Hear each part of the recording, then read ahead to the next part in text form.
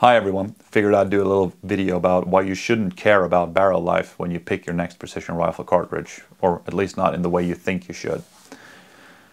Before you keep on watching, about 60 or 70% of you guys watching this, or historically at least, are not subscribed to my channel. So if you're a frequent viewer of my channel, you just hit that little subscribe button down there and we'll get going.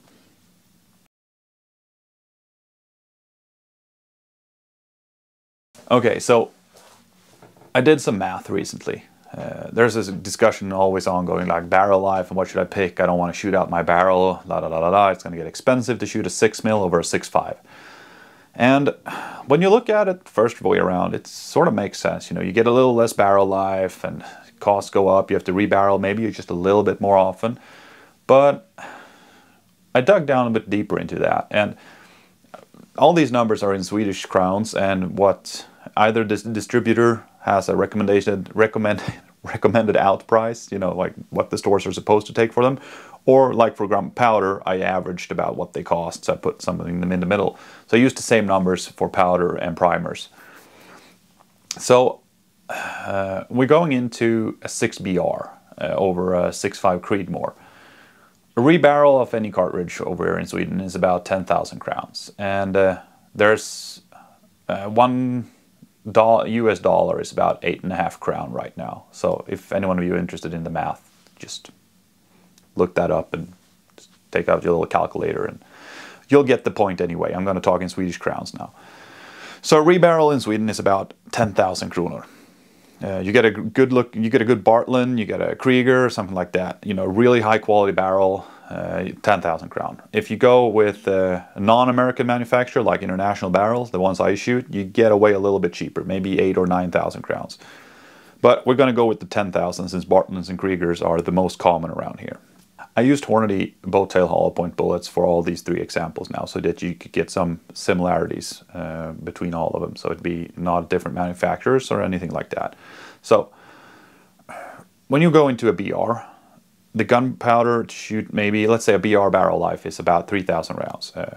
My barrels, I've just pulled them previously, I should pulled them before 3,000 rounds. They've shot phenomenally. A good friend of mine shoots in World Championship, ISSF, you know, positional shooting. And his barrels are usually pulled between 3,000 and 3,500. He's never had a barrel really die on him. So I'm safe to say that 3,000 rounds is a good, decent average barrel life for a 6BR variant, if you don't load them like crazy.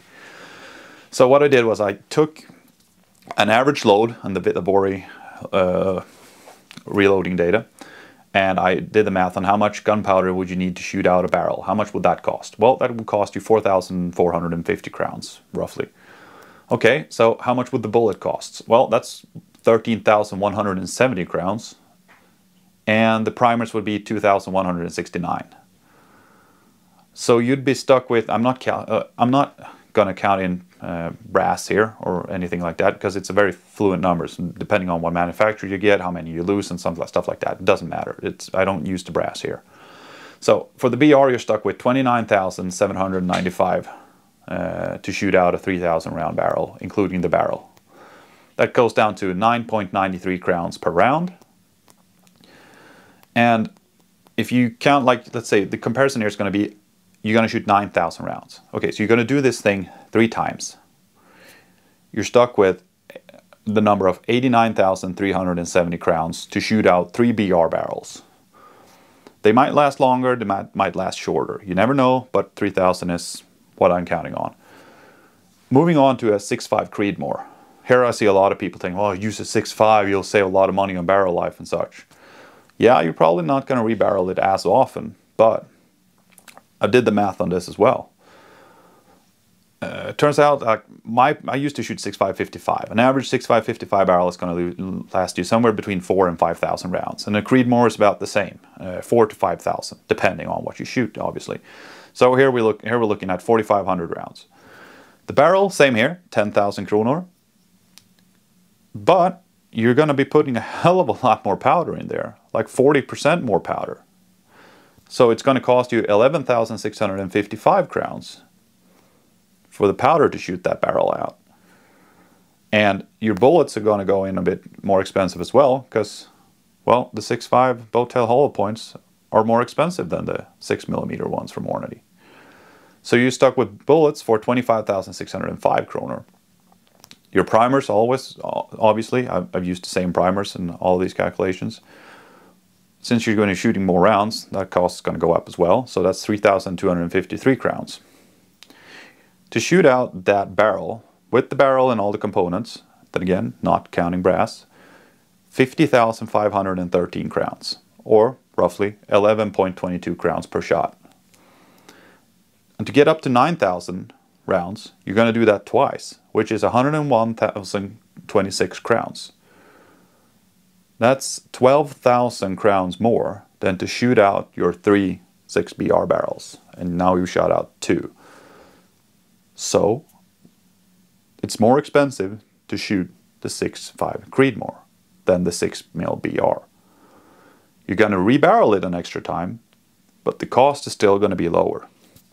Next up, well, BR, you know, it's a nice round. It doesn't wear that much on the barrel or anything like that.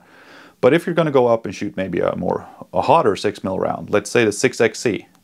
Now, I have a lot of friends who shoot the 6XC. It's a phenomenal round. It wears a little bit more on the barrel than the 6BR. But I have friends who've shot 6XC barrels up to 3,500 rounds or even close to 4,000. They wouldn't take that barrel to a match, but it still performs pretty good up to 100 rounds before you have to clean them. So I'd say, roughly looking at what people shoot for matches, I'd say about 2,000 rounds is an average for 6XC if you're going to have, before you're going to pull it for, not use it for matches. So same thing here, your barrel, it's going to cost, I'm counting this one is for 2,000 rounds then. So the barrel is going to cost 10,000, that's the same.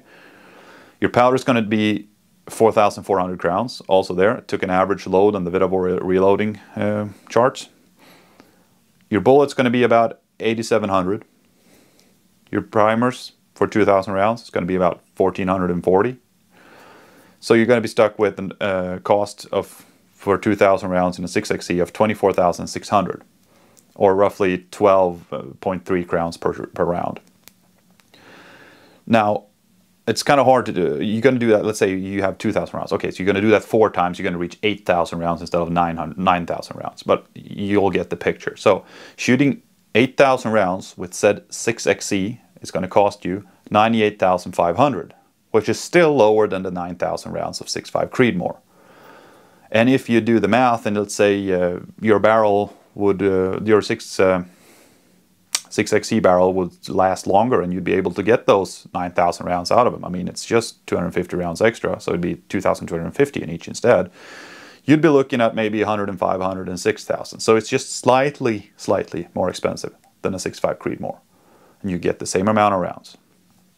So I hope this sort of ends all discussions about the 6.5s being more economical to shoot, because they're not. You put more powder in them, you put a bigger bullet, and it's, in the long run, it's not the barrel or the rebarreling job that costs you money. It's the bullets, it's the powder, and all the other components. And when it comes down to it, if your goal is to hit the target at a precision rifle match, why would you choose a less than ideal round for your job? Go with a 6mm next time. Don't think you'll be saving money on going with a 6.5. Take care.